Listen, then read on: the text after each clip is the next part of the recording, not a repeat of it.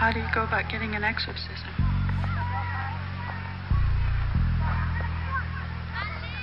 Beg your pardon? If a person's, possessed by a demon or something, how do they get an exorcism? Well, it just doesn't happen anymore, Miss McNeil. Yes, that's what.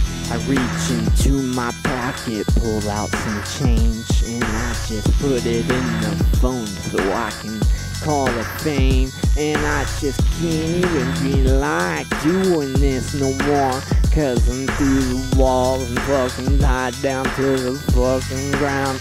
And it might not be at all, but I can't see me. I'm just fucking trying to do this 'cause I think that I fucking have to. And I ain't rapping, fool, I ain't saying fucking nothing, because it must have to let go till it fucking steps through. And you can't even be like shit. Do you fucking know what you have been doing? What you have been going? It's not even a flow, it's not a way to fucking paint it through the neck of your place. You can't get exorcism without being in the train.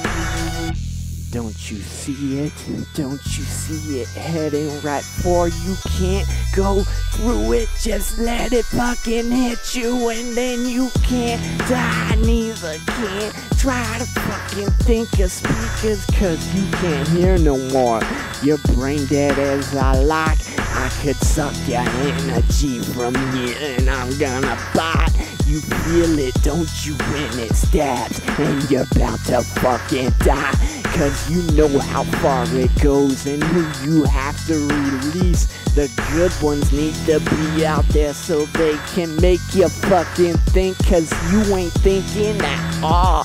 You ain't thinking enough for something. If it wasn't me, then I must have been the guy that just know that I wasn't trying to kick it. I don't give a fucking, and if I did, then you obviously didn't even know me, did ya? The pested kid is the rest of it.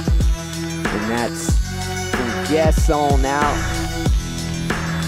to wearing jeans to your fucking ankles.